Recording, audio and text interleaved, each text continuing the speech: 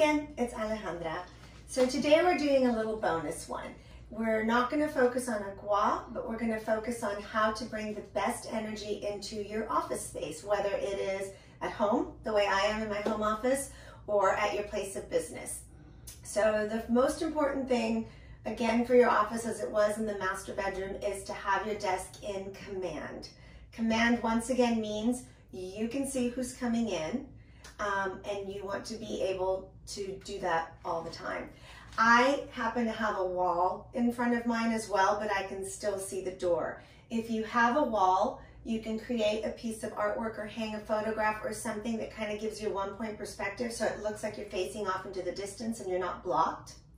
If your desk is not in command and you have your back exposed, as I would this way, what you can do, let's say you're in a cubicle, I see this a lot when I'm doing commercial consultations, you can hang a mirror in front of you. So then energetically speaking, you can look up and you can feel and see if someone's coming at you, and it gives you a greater sense of peace.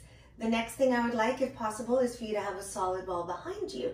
It's a great place to hang diplomas and anything else that gives people a sense of what you do for a living, and it makes you seem like an expert in whatever field you're in. So a couple of other things that you can do is, if you want, you can feng shui your desk itself.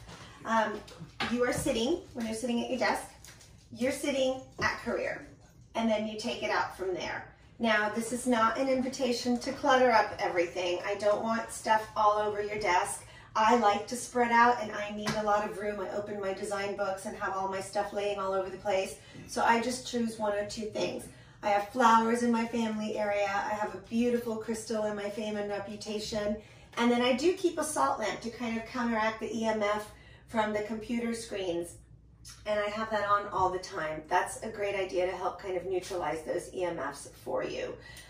Make it beautiful, make it inviting, make it a place you want to be.